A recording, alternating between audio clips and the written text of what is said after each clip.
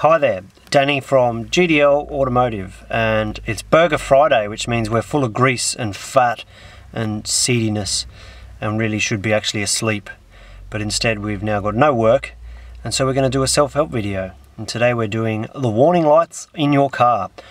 Also, this is my unshaved face. How good was that?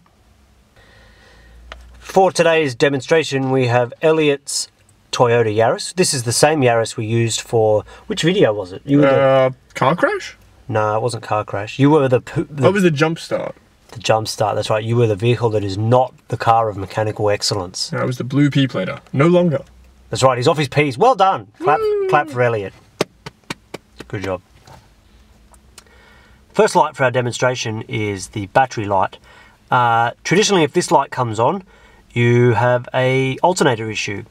Could also be a battery issue, but 9 times out of 10 it's an alternator problem. A battery failure will cause the car to not start, whereas if this comes on while you're driving, it's normally alternator issues. Okay, this one here of the man blowing a huge bubble is actually your airbag light. It goes out just after you turn the ignition on. If this light comes on, there's an issue with the airbag system, and it's worth noting here that while this light is on, your airbag system is actually disabled. So if you're driving along thinking, oh, don't worry about it, in the event of an accident, your airbags won't actually work. This one here is your ABS light. This relates to your braking system.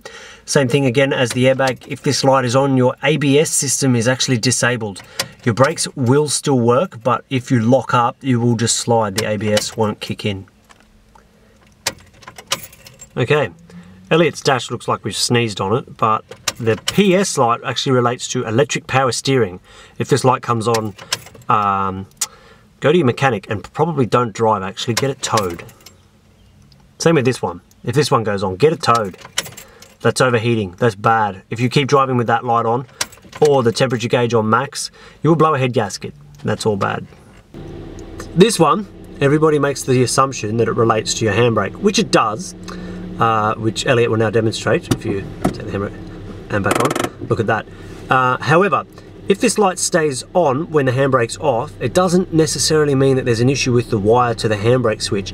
This light has two purposes. One is to tell you your handbrake's on. The other is to tell you that you have no brake fluid left. So don't keep driving with this light on assuming that it's just a wiring problem with your handbrake. You may be out of brake fluid, which in turn means your brakes won't work, and that's all bad. Both these lights, the top one there is check engine, the bottom one there is oil.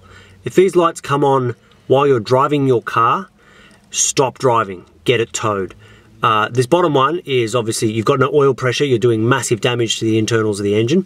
The top yellow one here means there's an electrical problem, and it could be one of hundreds of issues, and yeah, it's not worth the risk. Just get it towed, it'll cost you $100, whereas if you drive it, it could cost you thousands.